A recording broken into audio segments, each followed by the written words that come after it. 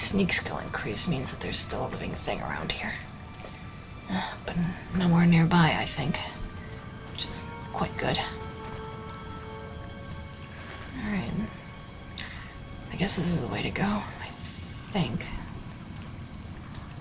When you're going through the sewers, these places can get very labyrinth-like.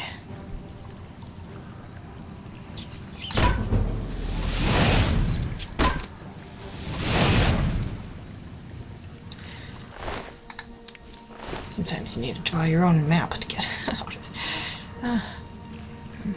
Luckily, I never try to go underground if I can help it, especially after now I've been living underground for ages. There they are.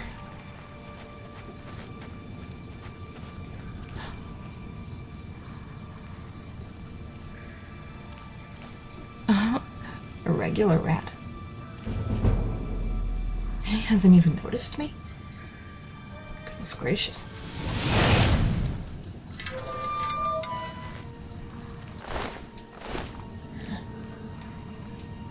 Oh man, I see it. You see it? The end of the line.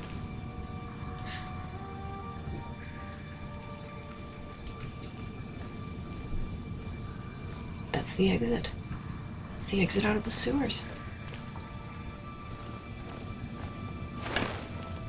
Oh wow.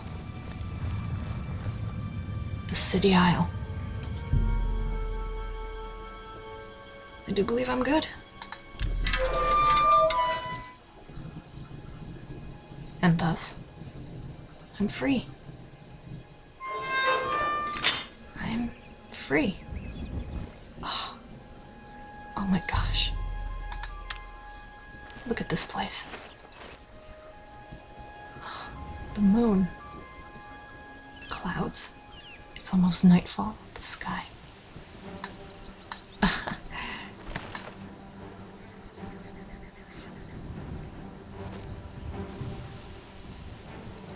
Even the sight of these little crabs. Quite cute. Crab meat. Such greenery. The hills, the trees. I've never seen anything like it. I can't even remember what it looks like. I've been in prison for so long. I'm free. I'm free. The water looks so inviting as well. And there's some ruins across the way. So much to do. I'm free, but well, freedom came with a price.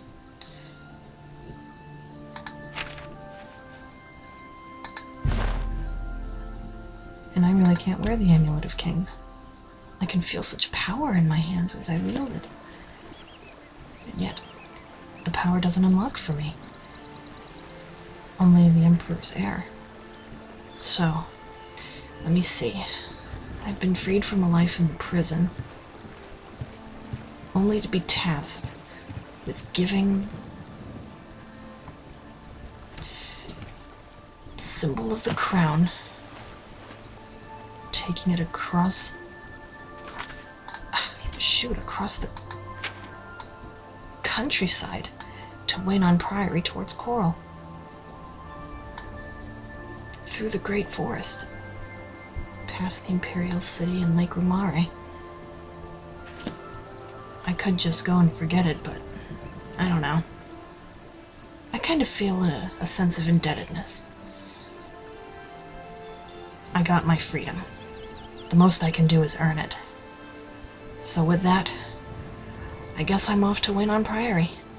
And in my next video, as I see that I've accumulated quite a bit of time, I will indeed make it there. So, see you guys next time. And this time I remember to save. Haha. Later, guys.